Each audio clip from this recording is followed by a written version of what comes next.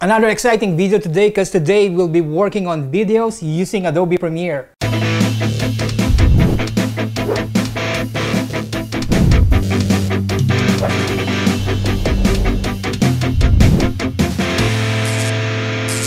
Hey, how's it going, guys? Yeah, that's right.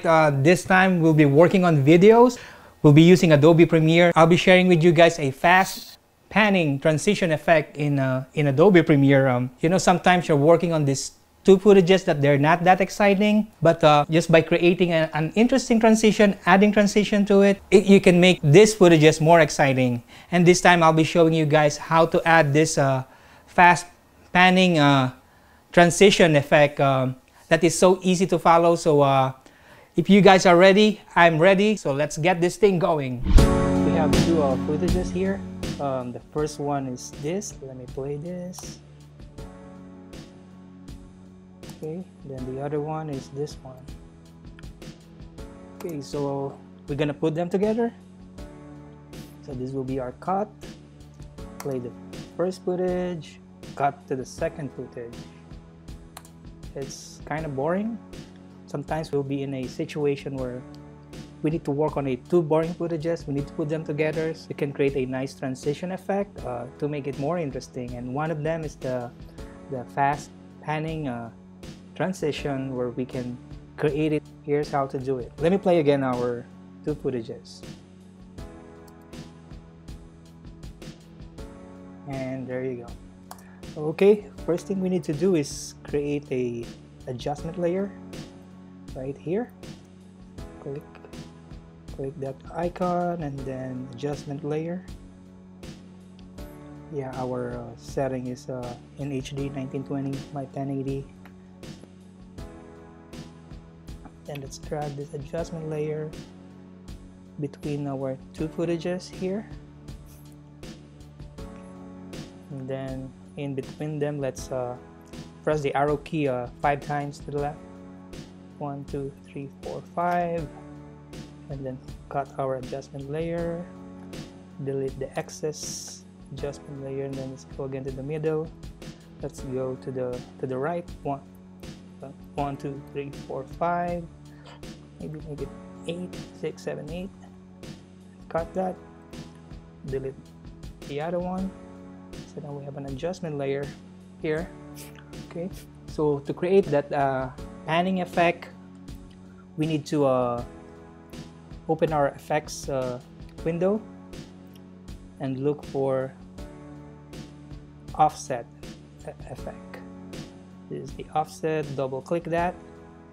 Okay, and then click our effect controls window, and right here at shift center to horizontal, let's drag this to create that pan going to the left.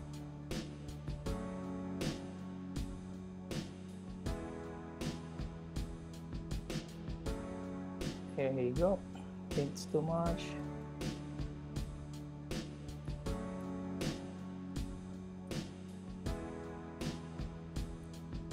There you go.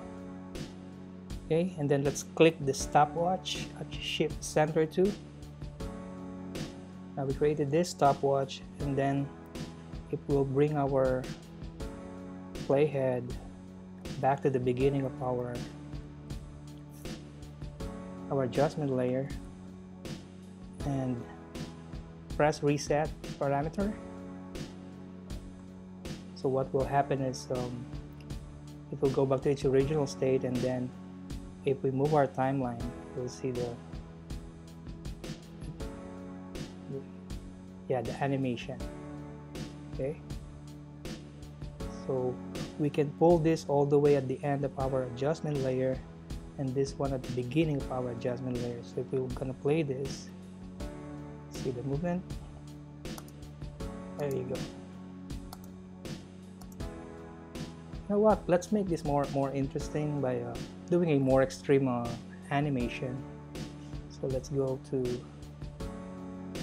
let's make it like to move 2 frames with our offset. There you go.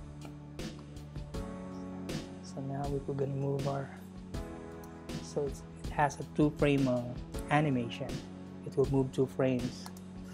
Oop, there you go. And now we play this, going to the transition, zoom. There you go. And to make this more interesting, let's add a motion blur. To do that, let's look for the directional blur effect. Go. And let's go to the beginning of our animation. Go to the directional blur. Blur strength is 0. Probably let's create a, oh, should be 90 degrees angle for our blur. Go.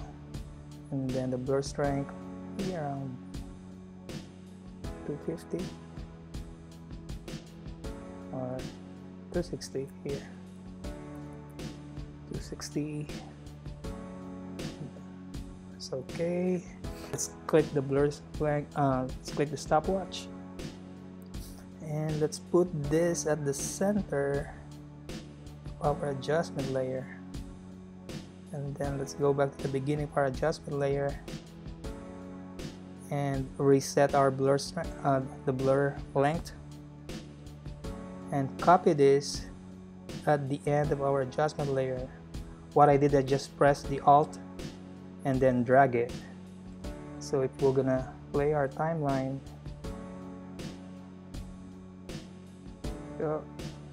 from 0 blur at the middle, the full blur, and then it disappears again.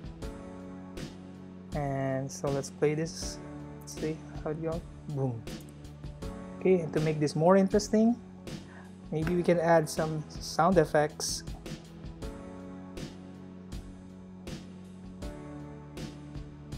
I think it's this one, the rising symbol. Let's get this one here. There you go. I'm gonna put it down here.